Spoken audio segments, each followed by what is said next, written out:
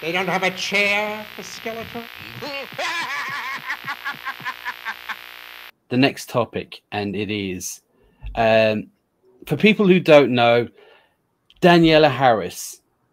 She played Laurie Jamie Strode's Curtis. daughter, right? Yeah, I think her name was Jamie. Jamie. Yeah, I think her name was Jamie. Yeah, she was. So her and the girl who played Laurie Strode in Rob Zombie's Halloween. So they did a podcast. So this Danielle Harris has her own podcast, you know. And a few days ago, about a week or a few days ago anyway, she came out and said that they were at an after party there recently, and she was there with Jamie. There was an after party to Halloween. The Halloween Ends premiere. It was the Halloween Ends premiere. It was the after party. Right. Well, she was there, and she said to she hadn't never met Jamie Lee Curtis, you know. And obviously it was she said it was like a dream to meet her because she wanted to be like her on the movies, you know, which is fair enough. So she approached Jamie Lee Curtis and said, I played your daughter in part 4 and 5. And Jamie Lee Curtis said something like this: I haven't seen those films. I don't care. I don't know who you are. And shunned her straight away. Yeah. Now, Danielle Harris said on the podcast she was waiting for her to turn around and say, "I'm only just kidding. Of course I know," but she didn't, and she walked off. And Danielle Harris was really hurt by this. Now, on another note, the girl, I've forgotten her name. I should get it up. Really, her name is Aunt something Compton. Her name is. Her last name is Compton. Is it? Something, I think it's something and Compton. I'm just going to get it out because it's going to bother me.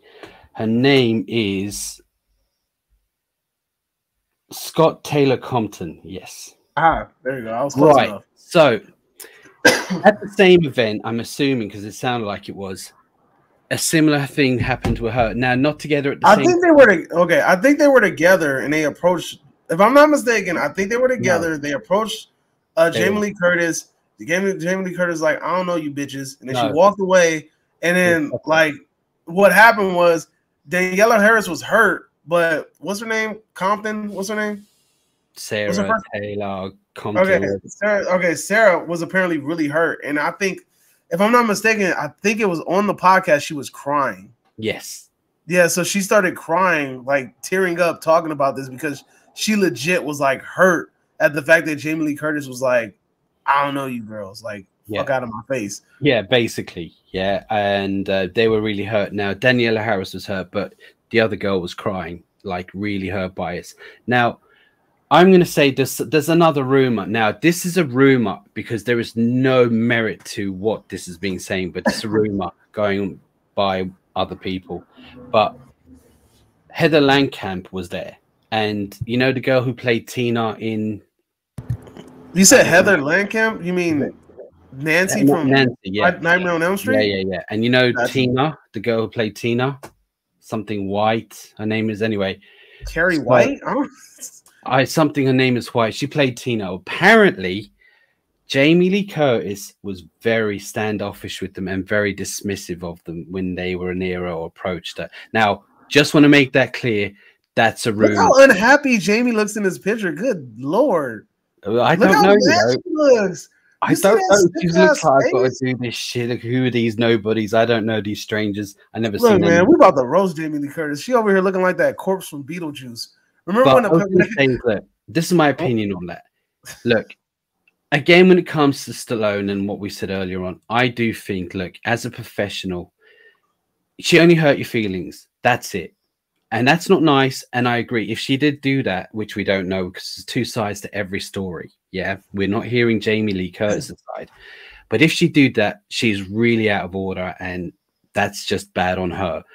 But it's an insult. It's not even an insult. If you're insulted or hurt by it, that's not nice. But you're a professional actress, both of you, apparently. And so is she.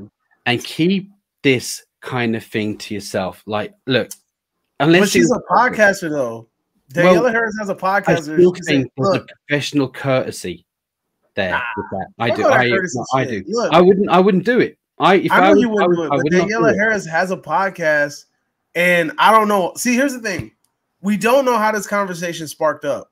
She could have been asked something from an audience member. She could have been asked something from a fan. Hell, she could have just been interviewing an old girl, and then she just broke down and cried, and then they just decided to fucking talk about it. Who knows how this conversation sparked up? But apparently, it bothered her so much to the point where she felt like the need to bring it up. You know what I mean? So I get it, but at the same time, this is also not like some unknown public knowledge. Like I've heard Jamie Lee Curtis isn't like the nicest freaking person. I've never heard that. You've never heard that? No. I've heard, look, I'm telling you, I've heard that Jamie Lee Curtis isn't like the really like nicest person. And on top of that, when people talk about Jamie Lee Curtis coming to like conventions and cons, they said that she kind of makes it seem like she's like above it. Now imagine Jamie Lee Curtis headlining a con, right? And they're telling her to take pictures with all these people from the different Halloween franchises. You think she really gonna want to stand next to Busta Rhymes and all these other people that were the cast members of Halloween Resurrection? Trick or treat, motherfucker. Exactly. No, but seriously, like really think about that. This could be the headline. The cast from Halloween Resurrection returns to headline Monsterpalooza 2023. She's a part of that, and if she's gonna be like, you really? I think that Jamie Lee Curtis would feel like she's above that shit and would not be like, I'm not gonna associate with these people from freaking Halloween Resurrection. I was only in that movie for like 15 minutes anyway. But right? There's still courtesy. Like I wouldn't be rude to anyone on purpose. She could have kept it. If look, we don't know, we weren't there, but she could have been, oh, that's great, that's nice, you know, good for you. And now, you know, but if she was as abrupt and bad for her, that's terrible.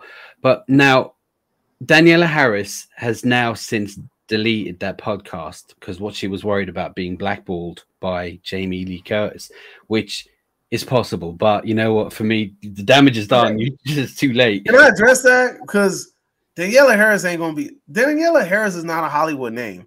Danielle Harris gets approached for B horror movies and certain type of shit. Danielle Harris is supposed to be in a brand new film directed by Damien Leone called Stream.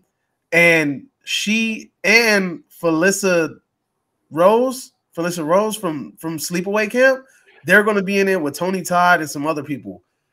She is a niche actress. She gets picked for specific roles. Now, I was on a recent, she was signing things online, and she had a live Q&A, and somebody asked her about like how she would want, like, does she want to ever go back to the Halloween franchise?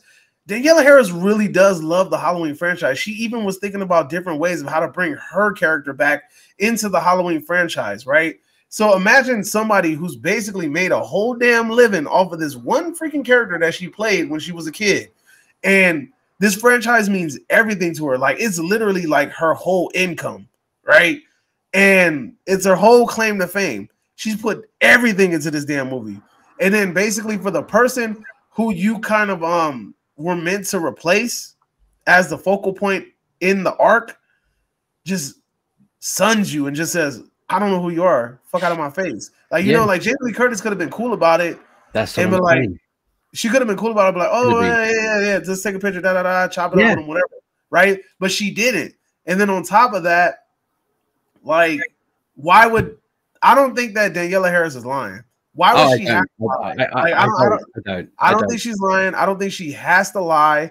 And I think that this situation happened. I have heard people talk about how they want Jamie Lee Curtis to come as horror cons, and she acts like she's above it, and she's never going to. I've heard people say she's never going to do a con, like ever, like never going to do a con.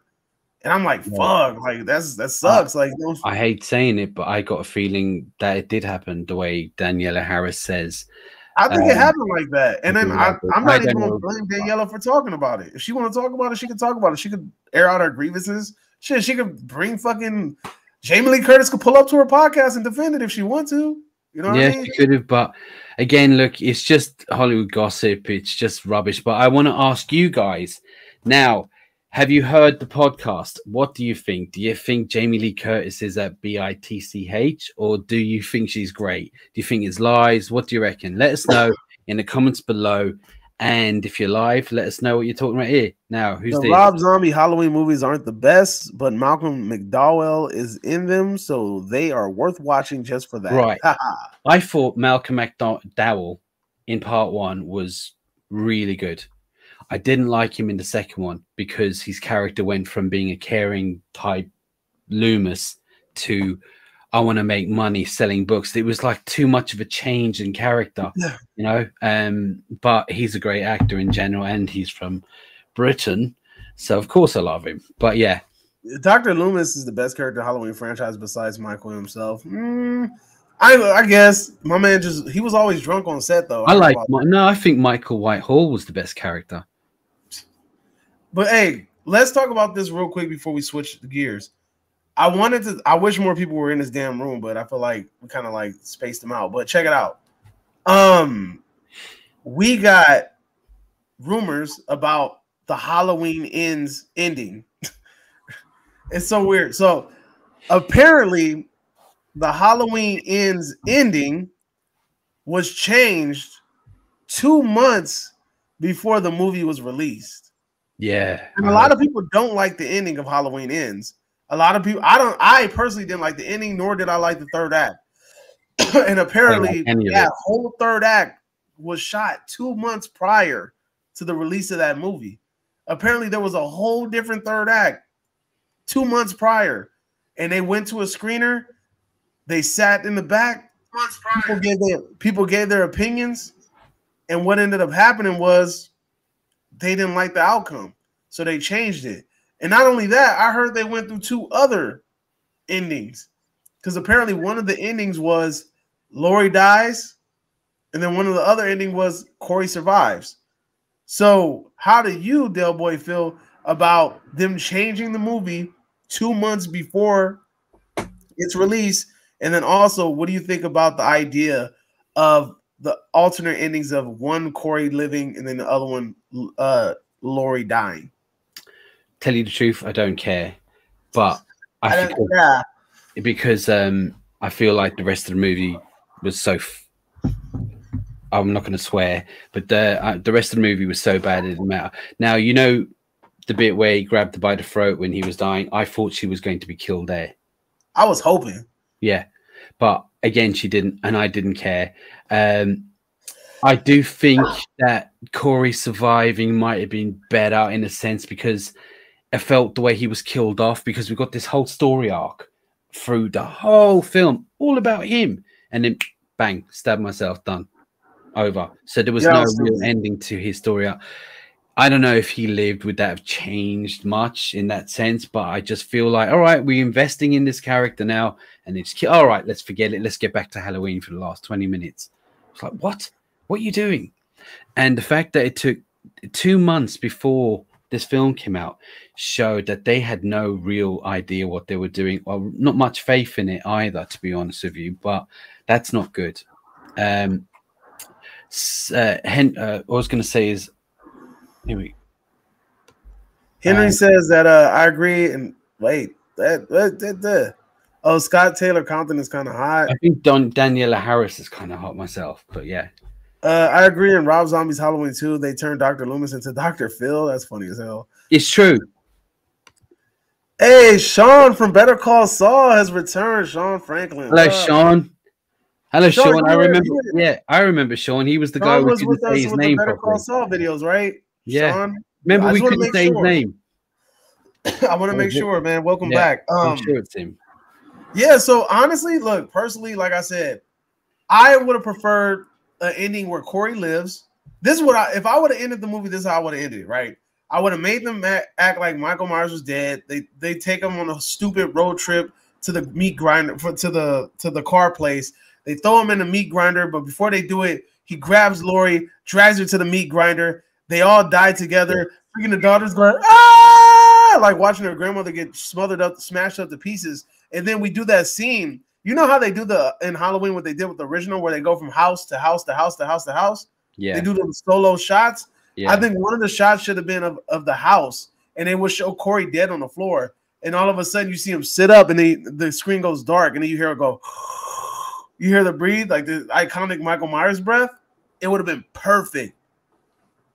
Perfect. I agree that my favorite part of what you said there was him, because he's never really dead anyway, but if he actually grabbed her at that last moment and pulled her into, that would have been a twist. It would have changed the film for me. I would have went, you know what? Respect. Do you know what I mean? But yeah, it didn't. And it was shit. So exactly. But look, I'm telling you, and then they could have dipped in little shots like the original, and then you just stop on that one shot of Corey laying on the floor, then him sit up, screen goes black, and you hear the little signature, you know, like the little not Darth Vader, but you know, like the signature Michael Myers, and then you hit the little dun, dun, dun, dun, dun, dun, dun. It would have been tight. It would have been perfect. It would have been good. It would have changed it up. But unfortunately, we didn't get that. And a shame, but Davey from the 80s should have been writing this movie, it sounds like, if you ask me. Well, yeah, because apparently they don't know how to write a cohesive trilogy. You got 3 movies. You had 3 movies to do it, and they weren't able to do it. They were not able to finish it, and that's sad. But so what do you guys think? Do you let us know in the comments below? Do you think that was a good idea what Davey said or not? Let us know. Yeah, how do you like my ending versus what you guys got? How do you like I personally can't wait to see the freaking get the Blu-ray so I can see what freaking what other stupid endings they have. I want to see the other endings that were played to audiences. I really want to see that. Sean says, you think Superman and the Flash, Green Lantern, Green Arrow, Shazam, Justice League, Teen Titans video games? I've played all of the superhero video games, especially with DC. Do you think Superman and the Flash, Green Arrow, Justice League team video? I don't quite understand the question. Do I like him? Have I seen him? Do you think? I know I was like video game. I mean, there's a Teen Titan game. I'm not sure if there is. I don't know about the Teen Titan game, but if it's Justice League, I'd play it. I know that Superman, the game, has been in production hell again by Rockstar, who made Grand Theft Auto. And, Rockstar was making a Superman game? Yeah, an open world, but they kept putting it on hold, which it's like what me and you spoke about the other day. Ain't nothing on Superman 64. Nobody got nothing on Superman 64. Rings, but yeah. Yeah, prior to the rings, boy. Oh my god. I've got that. I've got it up there. I believe you. But it's funny because it's like Spider-Man was such a great game for 64, and then you had rings. I was like, am I playing Sonic or am I playing Superman? Yeah. But I would like to do this. I would like to take a minute and tell you guys that if you guys get a chance, if you guys were disappointed with Halloween Ends, I would recommend going to see Terrifier 2. Damian Leone and David Howard Thornton put a lot of time and energy into that movie.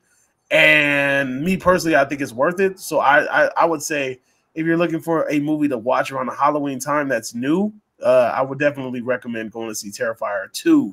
It is doing amazing in the movie theaters. Has a ridiculously low budget. It's like 10-folded its freaking budget. So like, and it's found like a lot of recent success. And I really think it's worth the hype. So go check it out. Yeah. Well, you know, I've been looking forward to seeing that, and it's not been out. I should hopefully be seeing it tomorrow.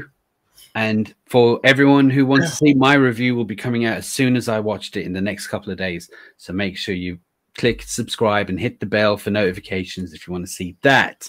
I'm looking forward to that more than I was looking forward to Halloween, to be honest with you. And Robert Pattinson is a great Batman, by the way. The guy is awesome in everything. I'm glad people are starting to realize that he shouldn't be defined by Twilight, you know? Yeah, see, that was another character that had to dig itself out of a hole. But he did it, in my opinion, he did it with Good Time. If you guys have seen Good Times, that's a pretty good movie. And that already showed his acting chops. I mean, in order to show your acting chops, sometimes you got to go indie. That's what I've realized. Let's see. Do you guys like the Batman Arkham games? That's for you. Yes. Now, I heard they're amazing though. My son was mad onto them. I loved them. They're really good, all of them. I think there's 4 of them, but yeah, they were really good. And I mean, I'd love to make. I wish they'd make another, but yeah, The question is, yes, I loved them. I thought they were great. And X-Files says, I want to see watch Terrifier. Do it, bro. Have you seen the first one? Have you seen the first one, X-Files? I have seen the first one. Yeah, the first one's good. Really let's see. Dill, you haven't seen it? What are you waiting for? What are we talking about? I forgot. The one you were talking about, Robert Pattinson, I think. Oh, Good Times? No. Yeah, was it that? Because I haven't seen that, but no, I haven't. Don't know. Oh, Terrifier 2? No. Terrifier 2. Terrifier 2, I think. I haven't watched it. It's not out here in the UK. It wasn't out in the UK. Yeah, unfortunately. But yeah, Terrifier 1. So let me tell you, you over there is the one who introduced me to the Terrifier, because I didn't even really hear about it, you know. So this came out, didn't it come out in 2016 or 17 or something like that? Something like that. Yeah. So this came out for a couple of years, and I think it was about a year ago when I first watched it, about a year ago. Now, wow. I mean, like, I've seen some gory shit, but it's pretty, but it was really, really entertaining. He's a great horror icon. Yeah, he's definitely up there. Like he's like really good. The film isn't like, people go to see horror, and a lot of people are expecting like amazing stories. Yeah, amazing stories. But people like you and me, we like the amazing kind of Sixth Sense type things, but we also appreciate good kind of gore horror with no need for a backstory, just pure macabre and 80s feel to it. And that's what this is a straight up 80s slasher, a love letter to the 80s. And I don't think people understand that. People go into it like, it's such a stupid story, it has bad acting, and I'm like, you're missing the point. You're missing the point completely. Like, it's not, this isn't The Exorcist, this isn't Hereditary. It's not trying to tell you a long cohesive story. It's just trying to get you from point A to point B and entertain the shit out of you, which it does greatly. Yeah. Marvin X-Files says, I haven't seen the first Terrifier. Go and watch it. Go watch it on Tubi, dude. It's free. Henry says, did you guys see that they are making a Mario movie? Yes. The trailer came out recently. Yes. It's what's his name? Chris Pratt is playing Mario. Chris Pratt. I saw a little bit of it. I didn't watch all of it, but it looks really good. Yeah, I haven't seen the trailer or whatever, but I know that Chris Pratt is playing Mario, which is an interesting choice, to be honest with you. But yeah, I mean, anything to do with games and superheroes and Mario and Sonic, I'm on board. Chris Pratt, I don't know, but still, I think we'll see. He's a good actor. What do you reckon? Mario, I don't know. I don't think I'm gonna see that. Well, we got Sonic. Sonic's done well, so it might as well come out with its rival Mario and do that. I need a live action Mario movie. I need to redeem the '90s one. Oh god, yeah, Bob Hoskins. But yeah, wasn't that John Leguizamo too? That's it. Yeah, Luigi. That was the last topic, right? That was the last topic. All right. Do you guys have any questions before we shut down? We had an amazing hour and 24 minutes. If you guys got any questions, hit us up. I just want to say, before you ask, I haven't got filters on this at all. I really am this good looking. So just before you ask me that, yeah, just thought I'd let you know. Any people want to just tell me how good looking I am, I would be up for that.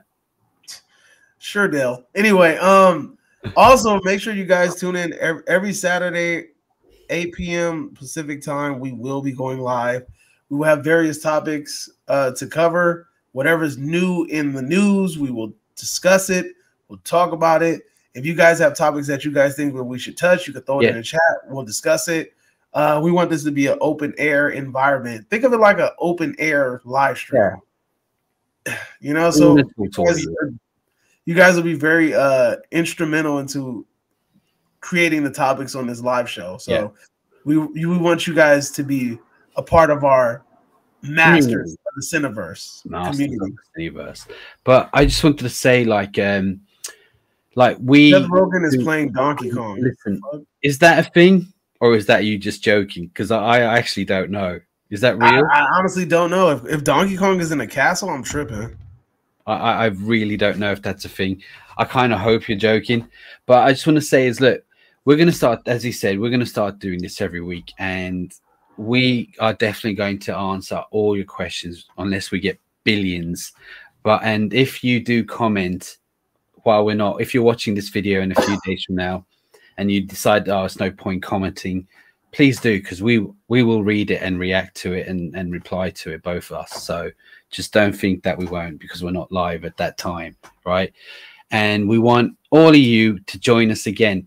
Now, is there any other questions that you would like to give us? Oh, also, if you guys run across any news that you think that we should like cover, just go to one of our videos, drop it in a comment, and be like, oh, you can use this for like one of your episodes, or oh, have you seen this article, or have you seen this news, or you heard about this? Whatever recent video, and we'll get to it, and we'll put it, we'll stash it in the if something breaking and some big deal, some news comes out this week that you're the first and nobody's heard about, please put it in our comments of this video and I'll read it, and maybe we can put it on as next week's topic if it's relevant. And in any video, if it's this one or any, because you know, if we drop videos and this gets buried, then whichever video pops up first or whatever, if you want to jump back to this one too, it's fine as well. Charlie Day is playing Luigi. I don't know who Charlie Day is. Who the hell is why does that name sound familiar? And Jack Black is Bowser. Are you serious? I think he's winding us up. Nah, he says he's dead serious. Oh, Charlie Day. I don't know. Charlie Day is an American actor. Oh, he's the kid. He's the dude from Fist Fight with Ice Cube and Horrible Bosses. The guy with the squeaky voice.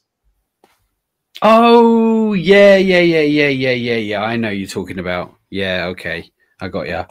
Jack Black. The one that Jennifer Aniston was trying to hump, I think. Yeah, I remember it. Yeah. That was quite funny, actually. But yeah. Well, I think that'll be it. Doesn't look like there's many more questions today. And I just want everyone to, I want to thank everyone for joining us. Thanks for all your questions. Thanks for listening to us. And if you have any comments after the show, just let them know and put it in there. Now, if you haven't subscribed, please subscribe to my channel, Movie Mash, Mr. Cinema Chop Shop Davey from the 80s. I'll put a link. If you check the description in the video, I have tagged Del Boy's channel in mine. I'm pretty sure he did mine in his. If not, he will do it soon. I've done it. And you can just go straight to the description, click it. It'll take you to the other person's channel, and we'll go about it like that. Yep. Now, I want to say goodbye. Thanks for everyone, and we'll see you next week. But check out some videos. We have more videos anyway, our own videos throughout the week. Check them out. Make sure to go browse our content. Maybe this week, I don't know, I might I haven't been dropping the Month of Madness videos because I'm freaking tired. So maybe I'll just do a random live stream during the week and then talk about some horror stuff. I'll figure it out. Well, I'm going to try and do some videos this week because it's horror week. So I'm going to definitely start with Terrifier. But anyway, look, I'm going to ramble on. It was nice talking to you all, and we will see you next week. Thank you guys for returning back from Better Call Saul. We appreciate definitely you guys. Serious. And just remember, when we're huge in the next couple of weeks, when we're just massive, we'll always remember the people who started with us first. Anyway, see you later. Bye. Adios. See you all soon, you royal boobs. I can't wait.